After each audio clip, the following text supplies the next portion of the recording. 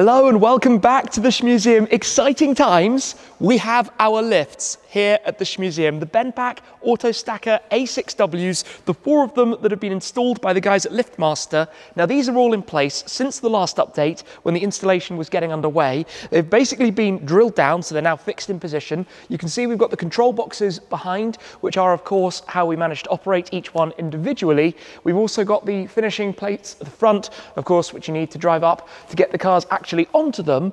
But today is going to be a bit of testing and putting cars on them for the first time ever, along with some of the other pretty cool things that we've got now here at the Shmuseum as well. This is something we've been waiting a long time for, over the moon that these are now in, the start of the build really of the garage, the first fixed items to have here at the Shmuseum. And today we're going to see what they look like loaded up with cars. If we come around to the back, I basically decided exactly where all of these were going to go. I was measuring it out to make sure that we've got the right amount of space down the back wall, to make sure that when the cars are up here at the top, you can still comfortably walk behind them. Obviously, the way this works is the rear wheels basically sit in this track at the very back. You're prevented, obviously, from going off the back of it, and it means that everything will be nicely lined up. Then back here, obviously everything needs to be finished and signed off properly. We have the individual control boxes, which we'll play around with a little bit later to do everything completely properly. But it's really simple from around the back, all neat and tidy, basically future-proofed, ready to potentially have some more down the line, with enough space as well around the end to walk around. But exactly how we were intending it, and it's just so cool, especially with this very big flat floor that you effectively get across the top. The way this works looks really smart, much smarter I think than having the more traditional 4-post, let's say, because from the front we'll get a completely clean view of all of the cars. They can support even the weight of the G63. They can go to 2.1 meters high, so somewhere about here. I mean, I actually can't believe how cool these are. Like, it's really awesome having them here. So crack on, final parts of the installation, then it'll be time to try it with cars. Over this way, as I mentioned, a few other goodies. We've got the quick jacks, we've got some more boxes of different things, all of which we're going to open up and experiment with and try and learn. Maybe not all literally today. Yeah, lots of great stuff to have at the garage, things we really needed to make this a proper garage. But now that these are in, obviously the plan, maybe down the line we have a few more here, and then it's going to be mezzanine time quite soon. For now, yeah, the guys will crack on, get all of these fully up and running. The first of the 4 lifts are now fully wired up and ready, so we are going to try some of the cars out. We've taken all of the covers and trickles off, so everything looking pretty colourful around here right now. First up though, it's going to be the GT8. We have planned the lineup and exactly how we're going to do this, and who doesn't love a cold start? So come on Tom, let's hear it. Perfect. Ludicrous. So the GT8 is going to go on the first, and this is one of the first ones to try because of the very low front splitter. If this can get on, then anything can get on. Technically, I'm going to need to focus though to guide Tom to make sure that we get this right. But we're going to have the GT8, the Roadster, the Heritage RS and the C63 up top, and then put the 4 that are behind me down at the bottom. I don't know what the best technique for this is going to be, other than maybe I make the most of the STO being our tripod just here. Right, this is going to be the ultimate test. The ultimate test. Get it lined up pretty straight. Right, this is good. This is going well. This is going well. GT8 is on and heading up then. So this is where we have a few different locking points with the Autostackers. They have 5 different levels effectively at which they can be locked to. I guess we're going to be working out in due course exactly which of those we're going to be using, and it's going to sit pretty clearly up there. This is actually really cool to see. The first car to be lifted here at the Shmuseum is the GT8. And we're going to have a run of 4 up top. We'll put 4 underneath them as well. And thankfully, no issues with the splitter, and also no issues at the rear of it either. The diffuser clears over these protective pieces, and then the tyres obviously sit back to make sure that works as well. But yeah, I guess we're going to watch the wings eventually with the roof. But that's looking pretty good. So that's number 3, which sounds about right. With that in place, next up is the GTR Roadster. I'm going to pop this right alongside. Not quite as loud as the GT8, but remember we did go to Opus and install the valve control switch on that, so at least it sounds a little bit more lively and angry than it would have done. Let's try and get this lined up perfectly for lift number 3. Gosh, this is, look at that. Look at that up in the air. That's on position 4 in the end we went for. We'll shuffle it later. Let's get this up. Perfect. Rear wheels up, small turn that way, straight, straight. Take it steady. I'm going to come around towards the back, so we're going to have to watch this one down in exactly the same way. Carefully does it for the first go to make sure that the diffuser, perfect, so it sits down. The way that it's ramped actually means that the yellow piece comes up under the diffuser. Perfect, it's in, it's good. It's gravy. Learning experience as we do it for the first time. Up goes number 2 then. For the moment, we'll also have it on the 4th lock stop, but feels a little bit surreal and crazy to be doing this with the cars. Obviously, the stackers are made exactly for this purpose, and we're doubling up the storage here in the garage. This is really cool. This feels very serious as these go up.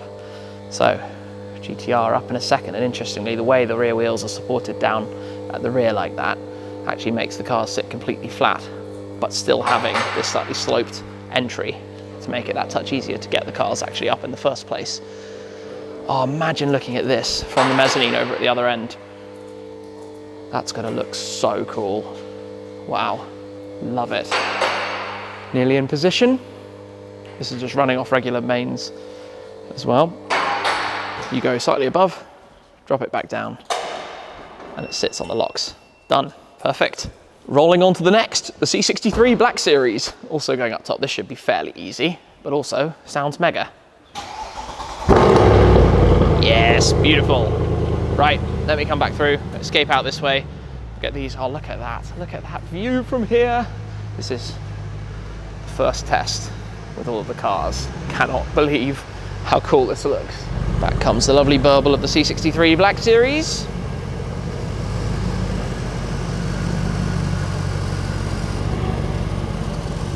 So this is where we've got to watch the amount of available space. It's going to get difficult. Straight on, nice.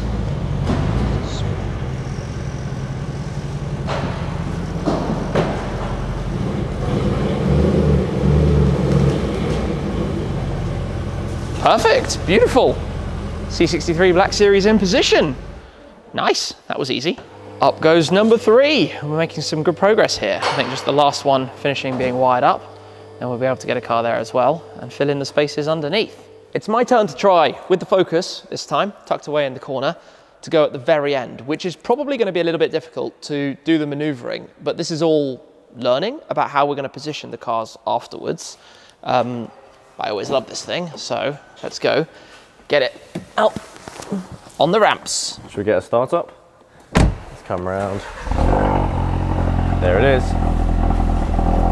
Here we go then. So, 3 of the cars, GT8, GTR Roadster and C63 on the ramp. And as I've discovered already, a manual is certainly not the easiest to back on there for the first time. I probably should have started with an auto, but it is what it is, so let's see how he gets on. It's up there, so... Annoyingly, I'm sure he'll be absolutely fine, right? The Focus is not too bad. We should probably move out of the way. We probably should. So we don't get run over. Here we go. All the way back. You can do the guiding. I'm going to focus on filming. Yes. I think that's... So we've learned a little bit, so he's going to have to aim basically at the wall and come forward so we can get it straight enough to get it on the ramp, so... And watching out for any other boxes and goodies and things that we have lying around. Yeah, you wouldn't want to hit that. That's, not, I mean, it's metal edges. 174 kilos. Yeah. So, how are we looking?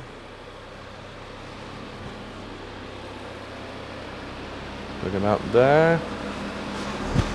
That's pretty good. Just a little bit, yeah. Not bad, not bad. Yeah? This is pretty good. Oh. It's all going well. A few small adjustments, and then if we come round, we should see this drop. So go on, keep her coming back. Keep going, you're almost dropping into the tray. There we go. And you're there. Rolling in, and... There you are, you're on the yellow bits. Perfect. Easy. Easy, he says. Easy, yes. Easy, Tim. So once Tim is out... I think it's probably easier once you've watched someone do it 3 times over. Just say it. It probably is. So once Tim is out the way, is everyone clear? So we are. Handbrake on? Yeah. I hope so. Hopefully. Yeah. Stand back. Up we go. I jump on it. I mean, why not? I mean... Get a nice view. You would get a nice view. There we go. This is so cool. It's just so exciting. I mean, we've been waiting for this for quite a while. I mean, you guys have been waiting for this for quite a while now as well, and they're finally here. And, well, time to get some epic photos. Yeah, we'll have to get a photo of all these 4, and I assume put some things underneath, maybe? I think next we're going to put some things underneath and see how it looks. Now, I may have a bit of a confession to make. I'm sure all of you guys have seen the video when we took the GR Yaris out into the field. Now, I might actually have taken the Focus out there, just for some fun as well. And now that we've got it up on the ramp... It's funny that we haven't seen it before. I'm sure you guys can see there's still some evidence of field underneath. Now, it wasn't just for fun. I'm sure if you have a look on some of the pages, there was also some photos of this with some pumpkins for Halloween, which is exactly why we were out there. It was just a bonus to have some fun as well. I mean, it looks kind of cool being muddy, but yeah, maybe something that we'll have to jack up at some point and have a proper clean. I think we probably need to get that under tray off. Well, I probably need to get that under tray off, give it a good clean up and get that back on, and we may have something to help with that, which we'll take a look at. We probably have the perfect thing, which I believe is over here still somewhere. We'll find the right box and we'll show you guys in a little bit, but for now, I think we're going to go and grab some lunch real quick and then get some more cars under the bottom. It's time to put the cars underneath, which is going to be quite fun with all of these. And I could say let's do the Senna first, but that would obviously be dumb. I do need to just pack away the C-Tech that we have out here at the moment. Everything's PPF'd, do not fear about that. We're trying to be as organised as we can doing this with all of the chargers and covers and that kind of thing to make sure that they're all going to end up in roughly the right place. For now, I'm just going to put it straight in the boot of the car. But who doesn't love a cold start of this? And then I'm going to put this one, if I can, under the Heritage RS at the far right. This might be brave. Do you think I can do it? I think so. I take it would be stupid to do this because it's kind of trapped in by, by all of these. Yeah, let's get this started and get this moved over. And because SLS, you know how I'm going to move it? Obviously. Of course. Obviously. Right, cold start time. That's so good. Right. Yeah, this is how Tim likes to move the SLS around the garage. Door open, not actually sitting on his seat. This is the way to do it, right? This is where you put your feet out while you're moving a car. Yeah, he's ghost riding the whip. And the wipers are on. And running the wipers in the process. That's why you don't do it, Tim. It tells me vehicle rolling. Okay, feet in. Yeah, feet in. Let's be smart. There is a STO there.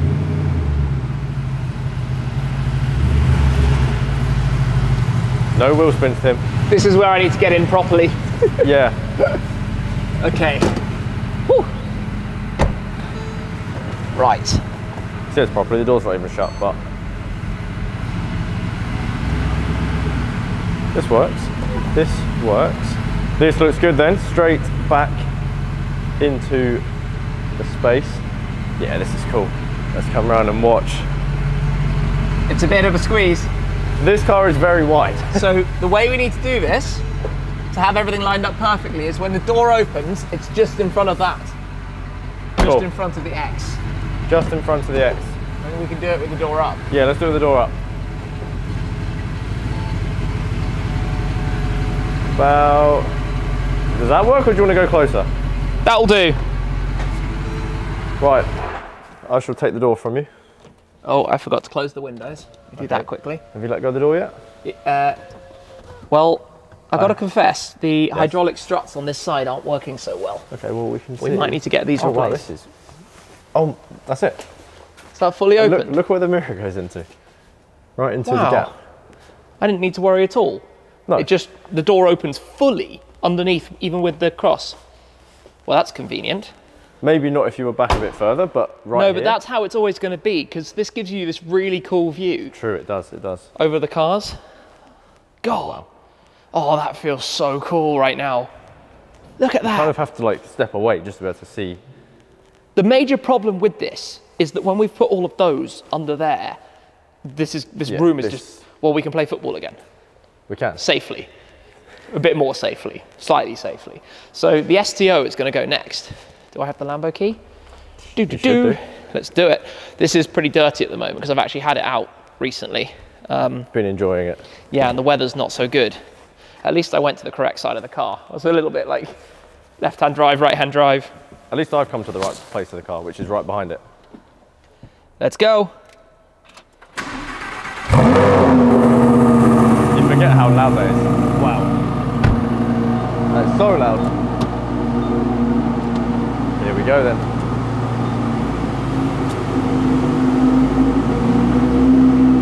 This is so cool. Oh, look at this. Look at this. Keep coming back, keep coming back. Wow. That's not bad. So when you're in a mid-engine car, you know, we've got loads of space. Loads of room. I actually didn't realise it, and even if there was a car parked there, the door can still be open this far. Yeah, 100%. I actually think it's so much easier than I expected. Like with this, which is slightly narrower than the SLS, I could actually see perfectly reversing. Like I didn't need you guiding me. I could just see, just have to watch out with obviously the grease for the tracks here.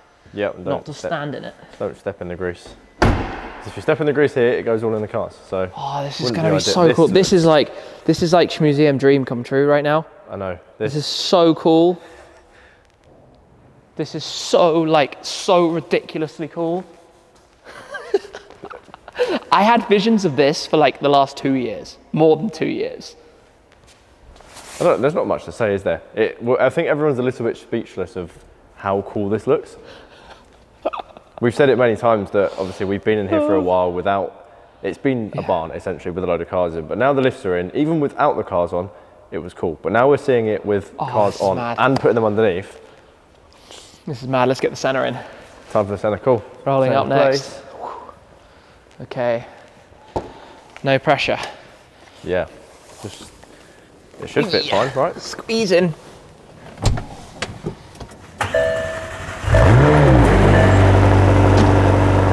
Love a good cold start. Into space underneath the GTR Roadster. There we go, and Tom has joined us after nearly being run over by Tim. Look at this. Just make sure the centre door opens fine, I'm sure it will.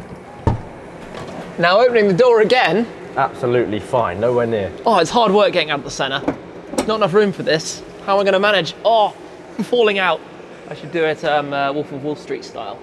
Yeah. No. Apart from it was just easy. The only thing you got to watch out for, by the way, grease on here. Yes. Don't want to tread in that. You don't want to step in that. As you discovered earlier on. Yeah. Oh, you trod in the... I did lightly catch it when outside. He's speaking from experience.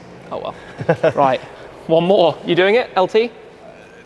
The most difficult one of the supercars to get out of. Ah, the door will open cleanly. It'll just the be biggest like... guy in it. Yeah, let's give it a go. Go on. It's going to be a laugh for you guys, if anything. Wow, look at this. Look at this. Next is the LT then. Let's have a cold start. This thing is a lot louder than you would think. Every time we started it recently, we always go, this thing is very loud. Right, so Tim's in charge of directions and watching. Tom is in charge of driving, making sure that it doesn't go into the lift. But look how cool this is from where I am now. It is really hard to explain how amazing it is to have these in. Like, this is ultimate dream garage stuff right here. There we go then. LT is on its way in. And now straight right, this is going well, this is going very well. Stop. Nice. Look at that. Look at this. Look at this, look how cool this is. It's so cool, this is ridiculous. Oh, we've made the door opens perfectly again. It just makes life too easy, really. Yeah, and this is on lock number 4, so they can go one more, like one step higher, but and we've got the headroom as well if we wanted to go one more up. And the beauty of it is, even with the door fully open, even if there was another car here, yeah, I was just saying, ample space. With the STO, makes life quite easy. I'm actually impressed because one of my biggest fears was that there are different types of lifts, right? The 4-post lifts are much easier to open the door, but aren't so pretty to look at when you've got the car stacked. Yeah. Whereas the scissor style lift, like the Autostacker, this just works well, I have to say, I think, obviously we were speaking with BendPak on different options, and I really think they've suggested the ideal solution for us. But look, when you're standing here and you just look through, it's just like this floating upper deck. Yeah, but they look nice as well, like even from the side.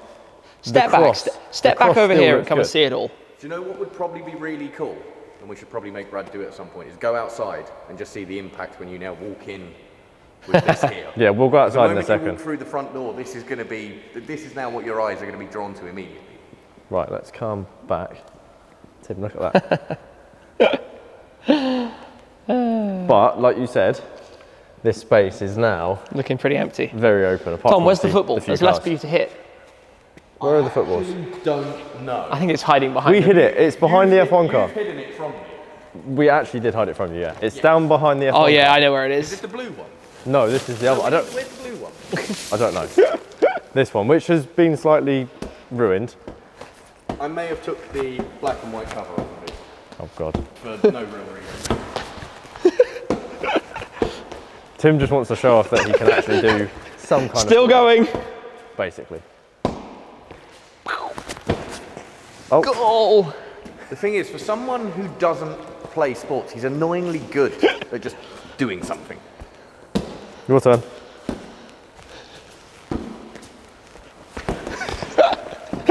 This is just a disaster waiting to happen. It is, right. Anyway, so this looks cool, but we've also got more things from BendPak to have a look at. We do. We've got quite a few lovely, helpful things. Where do we start?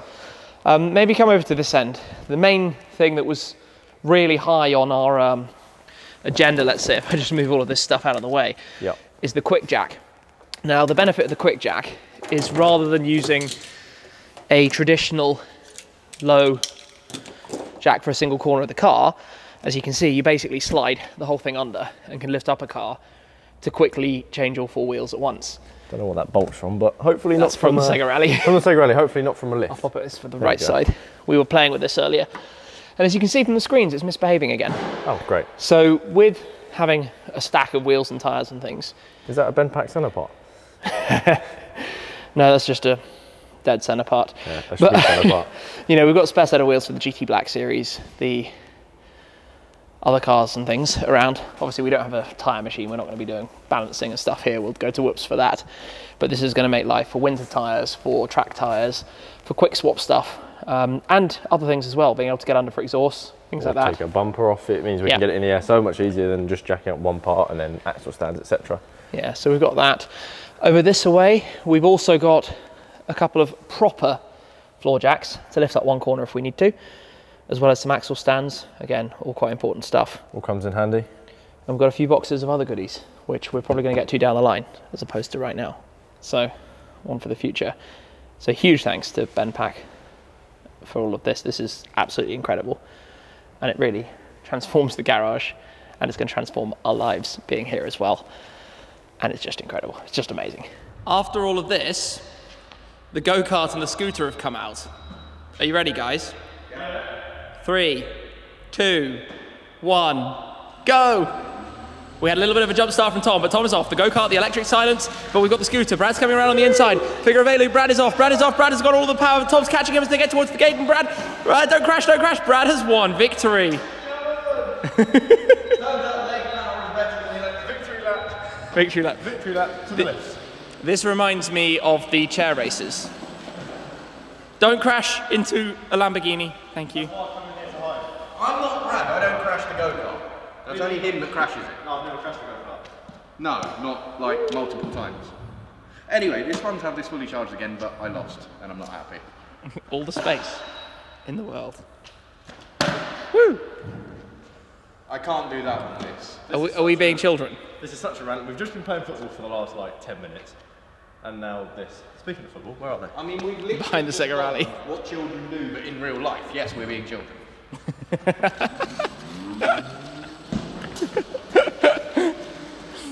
Oh dear, this is going wrong. I mean, it's kind of a goal. It's a goal, as far as I'm concerned. I don't know what's happening anymore. What a way to spend. Oh, whoops. That's gone wrong.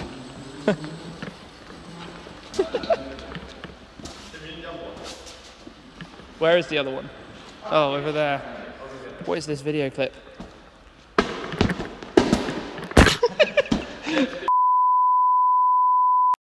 That has been quite the day. To get these up and running properly, I want to say a huge thanks to BendPak again. The Autostacker A6W, just to give a quick summary, the wider frame, you can see with cars like this, they fit absolutely fine. I've been very happy to see that the doors can open so easily, because obviously this is going to be, well, it is a garage of cars that are in constant use. It's not just for long-term storage or museum. I know the name, we'll talk about that another day, but like this, it's superb. It's absolutely superb. And the only problem now is how much space we have.